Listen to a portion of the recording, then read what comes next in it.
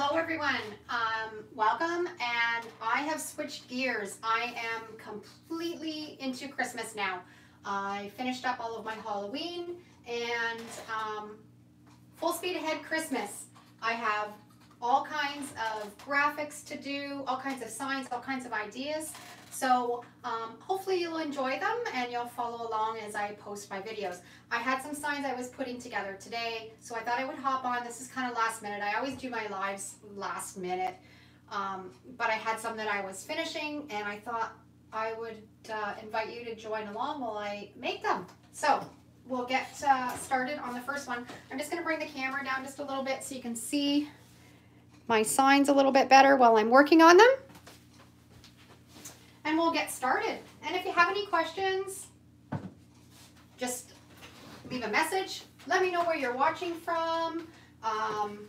Leave a comment. And if you have any crafting questions, leave them there and I'll try to answer them for you. Hey Bree, how are you? If you guys have not checked out Upcycle by Bree's channel, you need to check out. She has some fabulous DIYs. Bree, I'm going to put a link down below so they can check out your channel because I love it. Okay, so these signs I've done my Mod Podge reverse graphic transfer using my Mod Podge mat. I love this transfer. If you've been following my channel along for a while, you know that all my sign making, I use this. I have tried all kinds of different methods. I always come back to this, and I think it's because I just love that rustic feel that it leaves on signs. Now, I am new to the Cricut world, and I'm open to experimenting and trying new things, so I'm going to try making some signs with my Cricut. Going to do some stencils, and then I'm going to compare them and do them side by side. And actually, that's one of the next videos that I have lined up, is to compare the Mod Podge reverse graphic to a Cricut stencil. So you'll have to watch out for that one. What have we got going on here? We have people from Idaho, Kansas, Nebraska. Too funny, I just finished sanding my signs all ready to put the graphics on. Awesome. Thanks, Bree. Okay, so Mod Podge reverse graphic transfer. Print them off. I print these off on regular computer paper with my LaserJet printer. Put the Mod Podge on. You got to make sure you reverse the text. And then I put them on my sign, on my pieces of wood. I like doing a light colored paint background, and I like using chalk paint. If you're using a darker color, I find these signs don't work as well. You can kind of see the outline of it, and it just doesn't blend in. When you're using a lighter background, it just looks better. These are a really rustic looking sign. These aren't going to look pristine and perfect. And I mean, I've been doing these forever, and I never have a sign that comes out perfect. But that's what I like about this method. It looks like it's a sign that was made 100 years ago and rustic and chippy. So I've just wet this with a little rag and a little bit of water, and I just dampen it till you can just wet the paper and see the graphics show through, and then rub the paper off. That's all there is to it. I've already got that first layer of paper rubbed off. What have we got here? We got California coast, which is probably a lot warmer than it is here in Ontario, Canada right now. Nova Scotia, hi there. Sunny Alberta and Indiana. Thanks for joining, guys. Okay, so I've got my top layer off. Once I get my top layer off, then I just like to use my fingers to rub off the rest, because you can feel the paper underneath, and you just know when to start rubbing and when to finish and when you have it all off. You can feel that the paper has all kind of come off. And I love this graphic, Jingle Bells. So I'm just going to rub until all the paper's off. And then that's it. It is so easy. Now, the one thing that I didn't mention, when you put your graphics on, set it aside. Don't touch it until the next day. Let it sit overnight. Let it dry really well. If you put this on and you don't let it dry properly and then you try to rub it off, you're going to rub the graphics right off. You want that Mod Podge to get nice and hard and dry really well. Love that font. Me too. It's kind of like that real vintage Christmas look. And I love vintage Christmas. I don't do much modern. Everything I have, most of my Christmas decor is all stuff that I've collected at thrift stores, and it's all kind of vintage 50s and 60s decor that I love.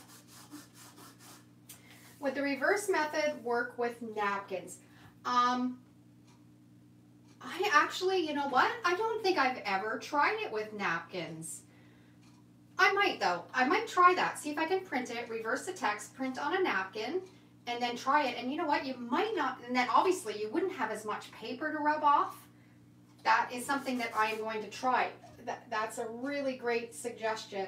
We got RJ Davis. Thanks for asking that, because I'm actually going to try that. Now you have me intrigued whether that would work or not. I've always just used my computer paper. So another list of things to do on my DIY list.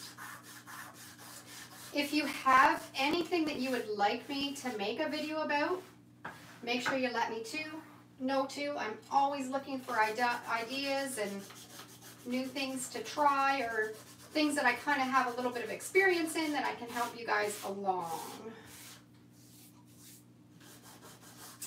Okay, I'm kind of feeling like most of the paper has rubbed off, and it looks pretty good. So, next step, I do not like using Mod Podge as a top coat. I don't like the finish that it leaves. I much prefer to use a polyacrylic sealer. This one is a satin-based polyacrylic sealer. You can grab it it's on Amazon. You can grab it in the hardware store. It is a little bit pricey, but it just finishes the project off so much nicer than Mod Podge. That's just my personal preference, but that's what I like to use. Do you take your items to craft fairs? I am actually really fortunate. I have a friend that's local that owns a store, and she takes all of my signs and sells them in her store. So it works out really well for me. So I don't have to do the craft shows and stuff like that. Although when I first started, I did, and I had a lot of fun doing them. But now I'm pretty much full-time with my YouTube channel, so I don't have time to go and do shows and stuff like that. So when the opportunity came up to be able to have them in the store, it's worked out perfect. So I've just put a coat of the polyacrylic sealer on this sign. It doesn't take very long to dry. It actually dries quite quickly. I'm going to set it aside, and before we finish up the live, I've got some embellishments that I want to put on it, and this should be dry by then, and we'll finish it up. So I'll set that up there, and we'll go on to the next one. Okay, Tammy from Woodstock, Ontario, not too far. I'm working on ornaments right now and saw the notification for a live popped up. I've never watched.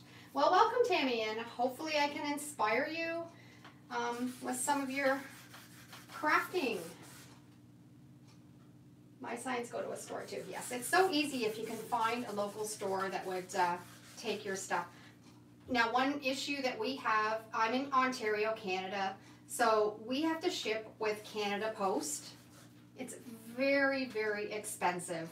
So for me to put my signs in an Etsy store, and then what it would cost me to ship them, it's so expensive. If you're in the States, it's so fortunate because your postage is so much cheaper, and we can't compete with it. So that's why it's so nice if you can find someone local, because then you eliminate all that shipping portion of it. Where's a good place to get printer ink? I have a Brother LaserJet printer. I actually buy, and I know you're not supposed to, but I buy my replacement ink on eBay, and it's just a refillable. I've never had any issues with it, and it's always worked really well.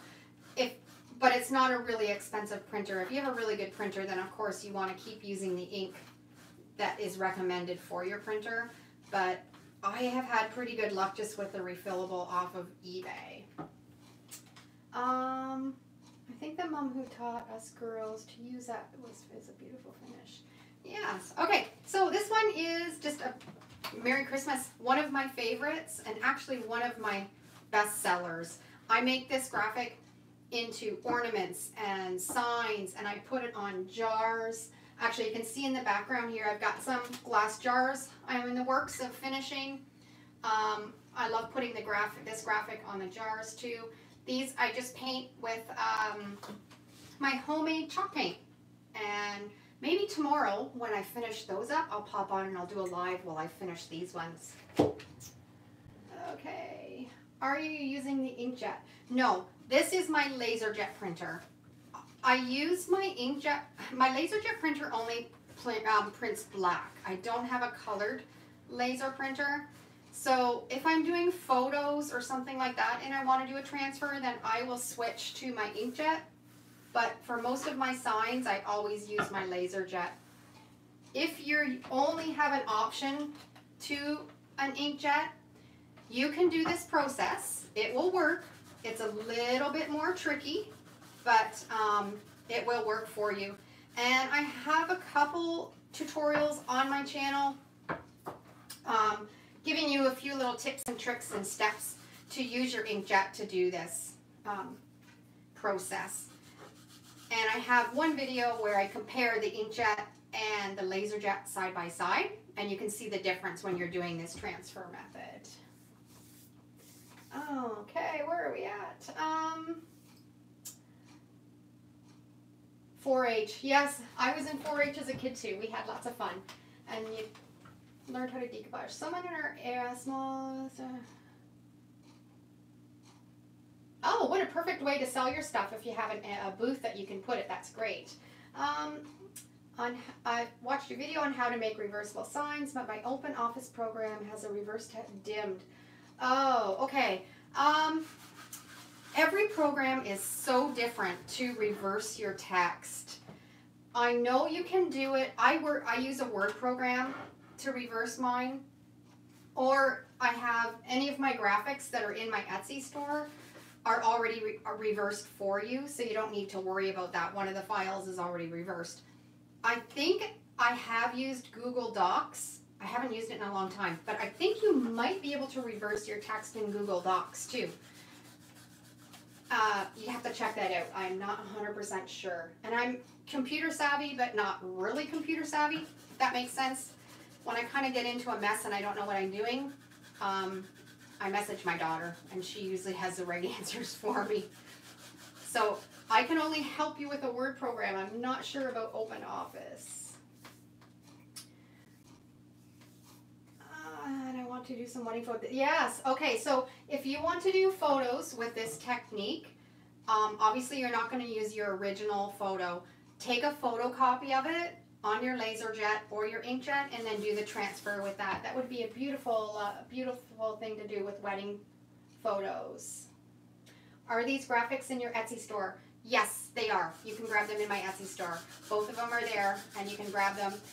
If you purchase graphics out of there, make sure you use my code SAVE50, because anybody, any of my YouTube followers, you can get 50% off all of the graphics over there. So make sure you use SAVE50, and when you buy them, you'll get 3 files. You'll get a PNG, a JPEG, and a PNG reversed. So you can do just a regular decoupage.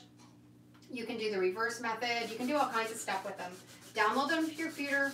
You can use them for anything you want, any of your crafting projects. And if you want to buy them and you want to put them on a project to sell, that's perfect. That's okay. I don't have any trademark issues or anything on them either. Aren't daughters the best? Oh my goodness. I at least probably, probably 6 times a week, and if my daughter's watching, Kirsten, she will attest to this. Probably message her and I'm like, I don't know what to do. You need to help me. I don't know how to fix this. And they are wonderful to have somebody that's a little bit younger and a little bit more savvy with the tech stuff.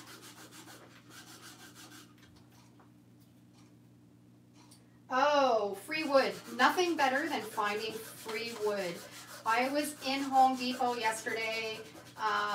and checking out some of the wood prices, and oh my gosh, it's so expensive. I actually hardly ever buy any wood because I'm so fortunate that I can find a lot of free wood, but if you have to buy it, my goodness, it is expensive. Okay, this one feels really good. I can feel that there's no more paper. I rubbed just about all of it off. And this actually is all just wood that I found too. It's actually tongue and groove, and I cut the tongue off and then really distressed it, and they turned into really nice bases for a sign. Okay, just gonna put my polyacrylic on here.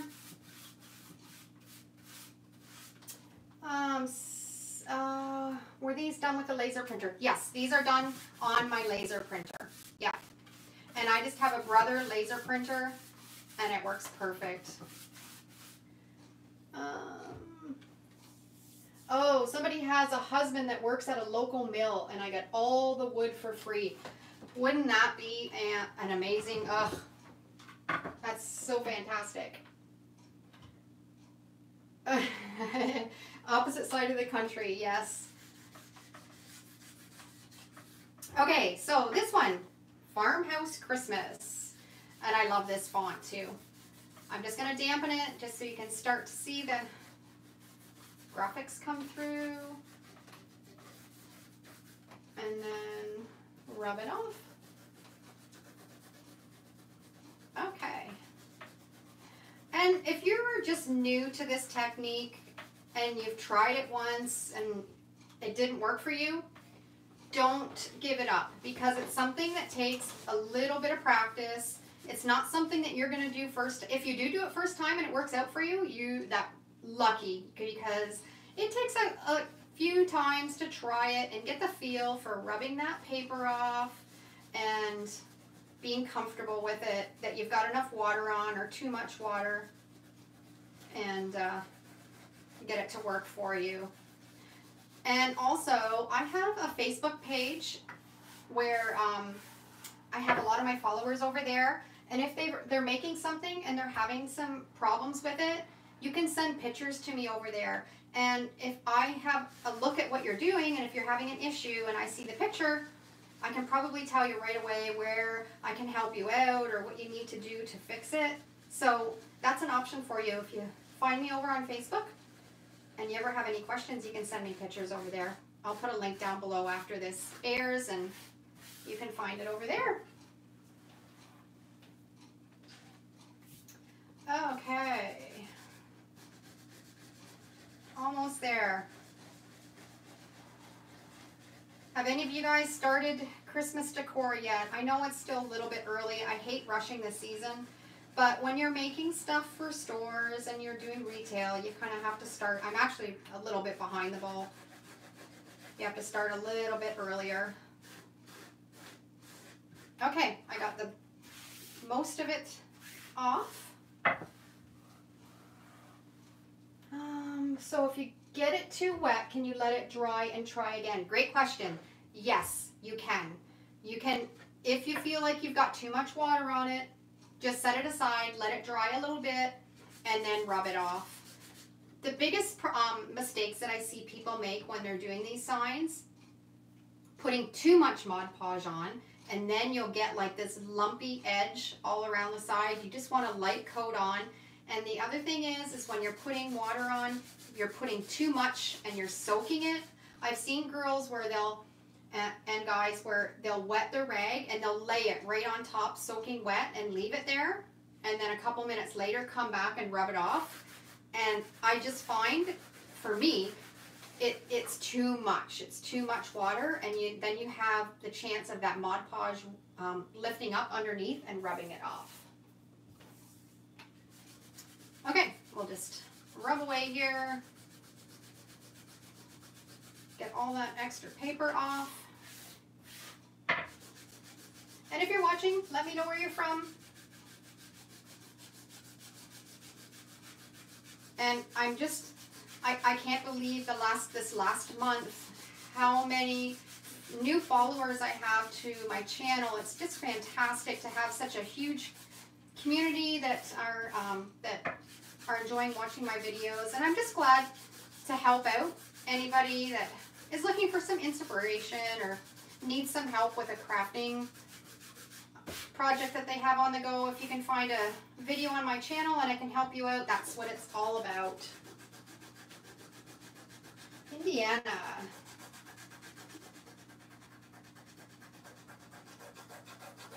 And this one is these pieces of wood. What I did was I took my X-Acto knife and I actually chunked out all along the edge of the whole board before I painted it, and then when I sanded it, it gives it that real kind of rusty. Let's see if I can get up a bit closer so you can see. Can you see how it's kind of chunked up? It made a really great background for the signs. Let's move this up a bit.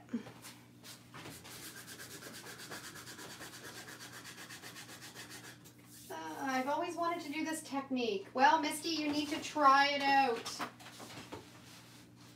From San Diego and Sunshine, love your graphics. From Sweden, Marie. And Marie, thanks. I always see your comments on my videos and I appreciate your support. Everybody that leaves comments on my videos, I love reading them. I get through every one as best as I can. If you have any questions, I always try to answer them. I might not get to them right away, but I will get there. I'm getting more and more every day, but one of my focuses of this channel is to stay personal and make sure I can help you guys out. So I try to get to all of your questions the best that I can. And you can also leave me questions over on Instagram or Facebook, and I always see them over there too. Okay, this feels pretty good. I think I've got this one kind of rubbed off. Now I'm just going to show you what I mean about never perfect, because this one on the bottom, it kind of rubbed off a little bit, but I like the look of that. I like the look of it kind of rustic. Let's see if I can bring it up closer. See how this rubbed off right here?